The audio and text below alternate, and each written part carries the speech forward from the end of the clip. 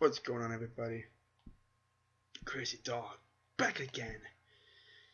Day 2 of free agency is literally like 5 hours old, technically, because apparently around 3 a.m. my time, I think that's what they're talking about, Sean Smith went and signed with the Raiders.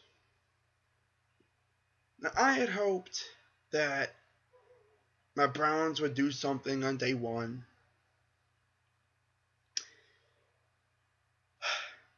You know, everyone, my predictions, I don't think I did a prediction video, but my predictions were that we would keep Tishon Gibson, keep Travis Benjamin, maybe lose Alex Mack, but keep Schwartz. And then, of course, get rid of Mansell. Well, on day 1, we lost all 4 of those guys and did not retain one. We did not sign a single person. My phone was going off the hook with Adam Schefter, Ian Rappaport, and Aditi Kikabwala talking about other teams signing players. And the Browns didn't do a dang thing. I had predicted mainly, well, I don't think I did it. Again, I don't think I did a video for it. But I really wanted them to sign Marvin Jones, maybe Adam Jones, maybe. Maybe some other guys, but to not sign a single person? I mean, really? I mean, I get it, like analytics, but analytics should show that you need to sign at least one person on the first day. I mean, even if it's like a mid-level player. I mean, yeah, the Browns are going to sign someone soon, I hope. If they don't, that's going to be pretty messed up. But what really kills me is the fact that Sashi Brown and the front office made it their priority they said it was their priority to re-sign all their free agents, but yet we didn't re-sign one, and we pulled the offer on the one free agent we had an offer for, and that was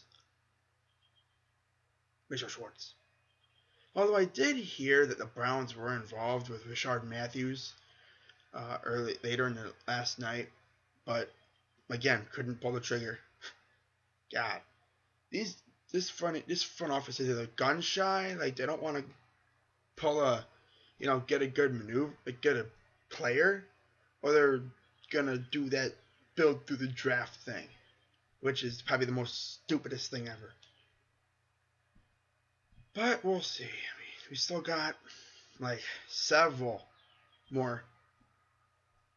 Yeah, well, heck, free agency will go until about June. Of course, I just hope we don't pull off a maneuver like we did with Dwayne Bowe last year. Well, day 1 was a disaster for the Browns. Let's just hope day 2 and beyond is somewhat better. Because losing 4 players and not gaining one. Well, that's right. We signed Tank Carter. We re-signed Tank Carter. Ooh, wow.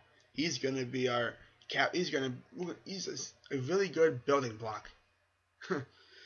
Wow. We re-signed Tank Carter. Yeah. Meanwhile, out on the West Coast, the Raiders are freaking going around and signing all these good players. I mean, again, they signed Sean Smith. They signed Bruce Irvin. They signed Kelechi Osemele. That name's going to kill me all year. It's like, really? The Raiders going out signing all these good players and the Browns don't sign a damn one. Wow. It was a rough day yesterday. I will tell you that. It was rough. Rough, rough. Get it? It's a dog thing. Dog pun.